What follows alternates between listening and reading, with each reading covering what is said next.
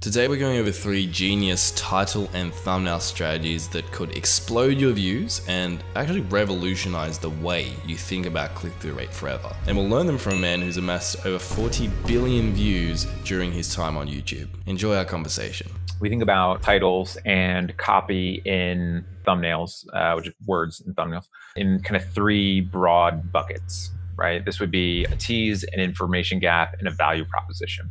A value proposition is this is what's in the video.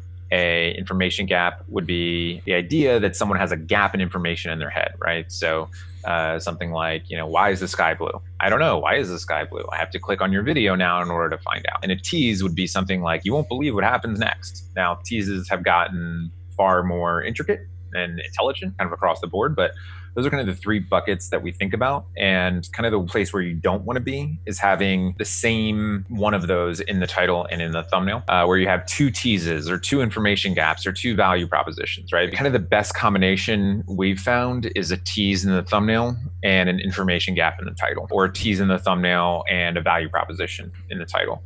Now that value proposition can be loud and intense. It doesn't have to be, this video is about X. Some of the biggest gamers in the world do a really fantastic job of having a tease in the thumbnail, right? And other good thumbnail design elements where you go, ooh, what's this video about? And you read the title and you're like, oh, wow, and you have to click onto it. For those who want an actual way to start improving their click-through rates and getting more views, like right now, I'd love to get into some specific questions. And the first one's relating to titles. Is there a particular length that you normally recommend for YouTube titles? For titles specifically, the length that allows you to communicate the message that you're trying to communicate with the viewer. Generally speaking, we found viewers don't read more than 5 to 6 words, and often 5 to 6 words is only what shows up in the various areas where a video could show up. So make those first 5 to 6 words count, but we have not found shorter is better. There's definitely instances of that, but generally speaking, no. I think we're obviously both fans of testing, right?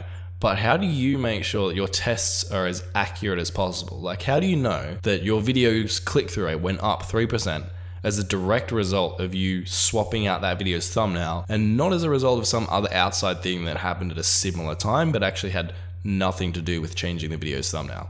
There's no way to kind of mitigate all the potential variables going on YouTube. Even YouTube struggles to do that. There's entire research papers just written about all the hoops they have to jump through just to analyze their own data and make it as clean as possible, right? But even then, they still understand that there's inherent bias in the data, right? So coming up with a totally clean test when you know definitively one thing or another is just not going to happen on the YouTube platform. So you do the best you can and try to eliminate all the variables, but you're going to understand the context of your channel and content better than anyone else. And so it's just important to kind of keep in mind all the potential variables on any sort of test you're doing and do the best you can.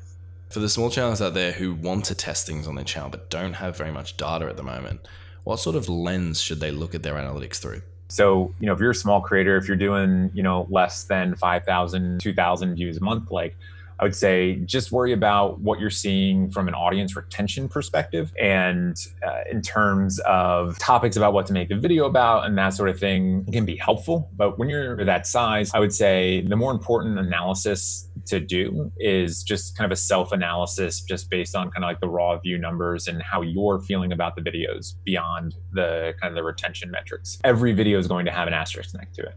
Oh, well, this one because this, and oh, that one because this. It's going to be real difficult to pull any sort of meaningful insights out of your YouTube analytics when you're that size. Spend that time doing collaborations, right?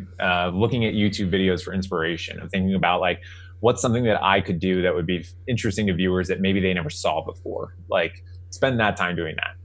Another thing you could spend your time doing is looking at other big successful YouTubers and then figuring out what are the big mistakes they made when they were small and had a channel like yours. Then that way you can just avoid those mistakes without even needing to look at your analytics. That's why I'd suggest watching the video on screen. In it, I talk to a creator who's blown up his channel, but we go over the 5 biggest mistakes that were holding him back when his channel was small and struggling. So check that video out because there's a good chance you're making some of those mistakes on your channel right now.